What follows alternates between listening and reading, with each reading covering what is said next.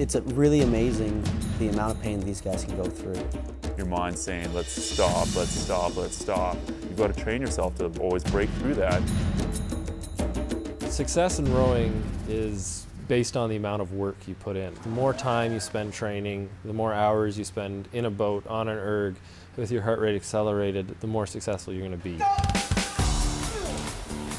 In the ergometer, what we are able to do is create an environment where the guys can sit on the machines and produce power. Only toys and shoes. When you're on the water, there's a lot of other factors. The boat can be unbalanced, could be a little bit of a side wind, but when you're on a rowing machine, there's nothing to prevent you. The thing is stable, you've got the monitor in front of you, so you're just driving that thing as hard as you can.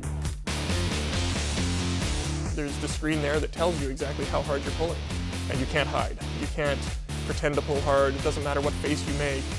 The screen doesn't lie.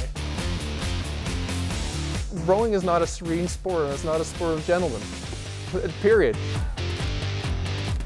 Rowing is a pain contest, and there are very few gentlemen that are willing to endure it.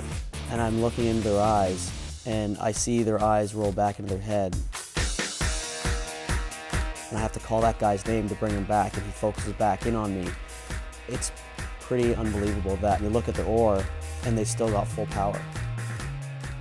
When you go through a really grueling hard workout, you feel, you're tired, but you're like, man, I really just made myself better. I went out there, I'm a little faster now, I'm a little stronger now. But at the end of the day, the amount of pain they go through is excruciating, and until you've done it, you can't even conceptualize. I've seen it in front of my face, I still don't understand it. I still don't understand how they're able to do it and still be focused so technically on their rowing.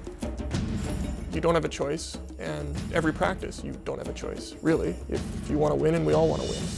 When it's an Olympic final, people will do things and will sum up an awful amount of courage and strength that you may previously have underestimated them on. It's a head game at this level. It's a measure of who can sit in the pain the longest and push in it the longest. It's going to take a lot of suffering. I think it's probably going to take about 8 stretchers, and they're going to all have to be at the finish line because these guys are willing to go that far.